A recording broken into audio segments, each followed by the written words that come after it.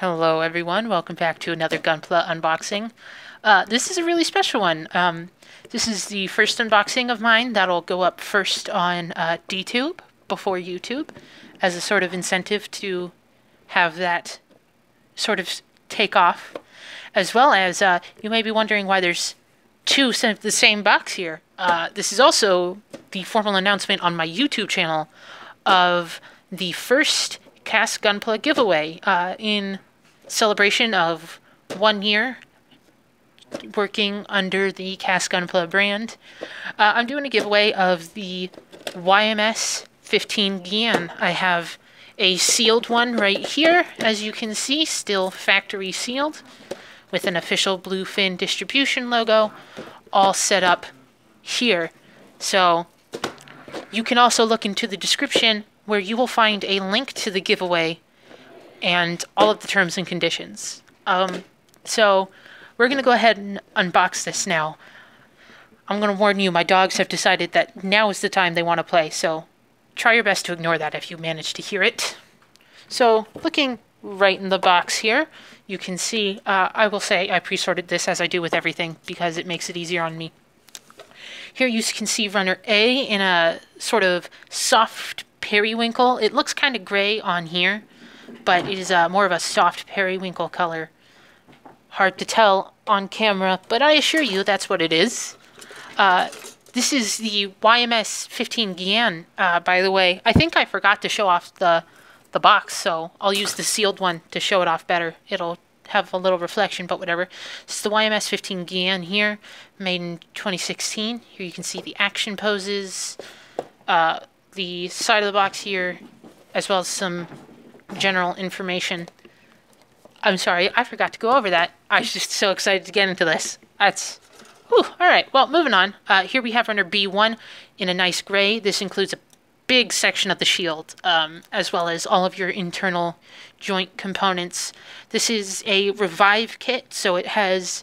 it should have generally better engineering than most of the HGUC line. And it is a great update to the previous Gyan.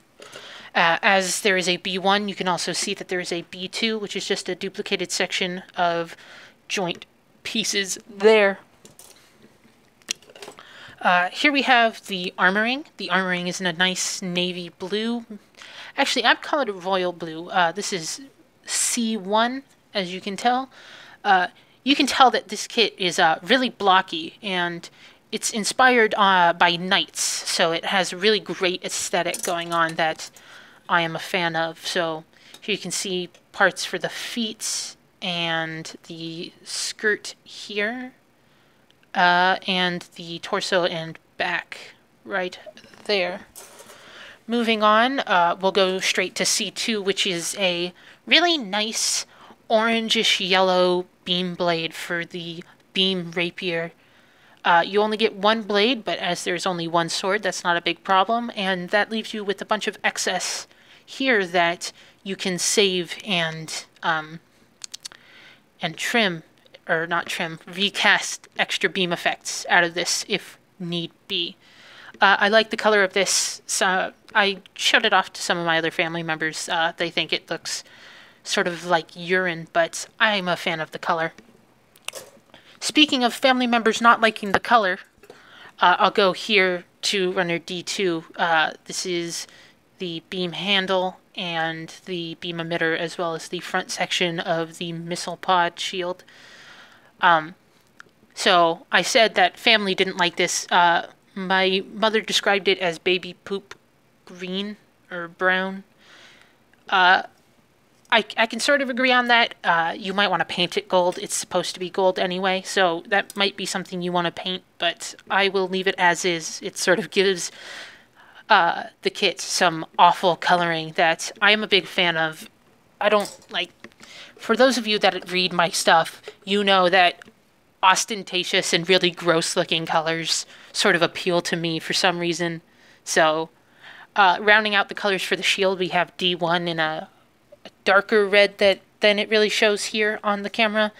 The camera really washes out the colors. I'll have to figure out why it does that, but it is a nice deep red and it is the backing of the shield here. The last of the runners to go over is the polycaps. You have a nice big selection of polycaps here. Also, that's molded slightly wrong. Let's see if I can get it to focus. Yeah, so that's actually rather interesting. I've never actually encountered a Bandai product with a mold error, so that is ever so slightly worrying, but we'll hope that it does not get ruined in the end. There should also be stickers in here, and since I can't see them, I'm a little nervous. Oh, I found them. Never mind. There are only 3 stickers. If I can ever get them out of the box, I'll show them to you. Got them. Nope, I don't got them. All right. Also, you can see wounds on my fingers. These are from building my Master Grade Zaku. You can go ahead and just ignore those. They're where the blisters were. So here you can see the stickers.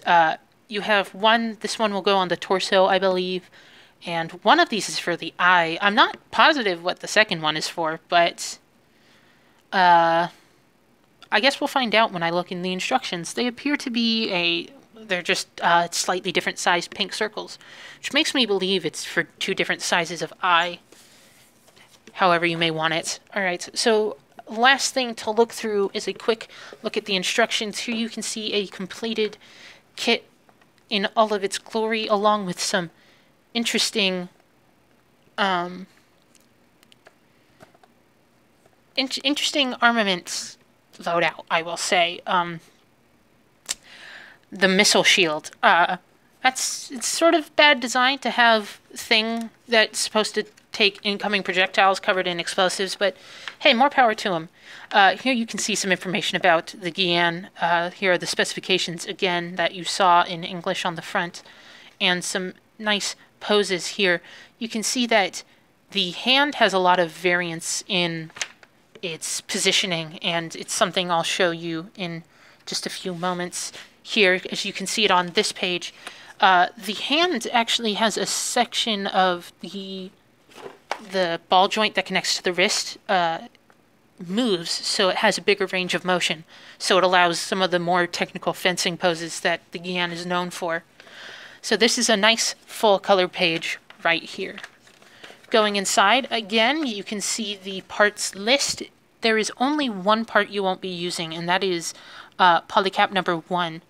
But don't throw that away. As I was informed, you should always keep leftover polycaps so that if any of them ever wear out, you have extras. Moving on to the rest of the instructions, you can see a nice grid layout informing you on how everything is supposed to go together. It all is fairly standard. It looks relatively nice. I will say that I'm a big fan of the Revive line, so looking at the instructions, I'm pretty excited to build this. And so last thing to look at is the back of the instructions, if I can ever manage to close them properly. Here we have more information on the weapons and poses, some articulation and gimmicks, some more information about the suit and your color guide. Here you can see that these are, this is a more accurate depiction of the color for the shield. Again, I think you should probably end up painting it gold, because that's how it's supposed to be. But I'm going to leave it as is. So I'm really excited for this. As I said, this is the first one that'll go up first on DTube on the anniversary of a year under the Cast Gunpla name. You can go look into the description for a link to the giveaway page where you will see all the terms and conditions. I hate to be the bearer of bad news, but due to shipping costs, it is only available to legal residents of the continental United States and active duty service members. Sorry for any inconvenience that may cause. It's just shipping costs a lot out of the country. So other than that, go look at the giveaway. Be sure to enter and share it with all your friends if you want. All that said, I just want to thank everyone that has watched, clicked on basically anything I've ever done for the past year. I want to see if I can flip this. Can I? I cannot flip it to show off my face, but I just want to say thanks, and I'm really happy with what I've done this year. So with all that out of the way, thank you so much for watching.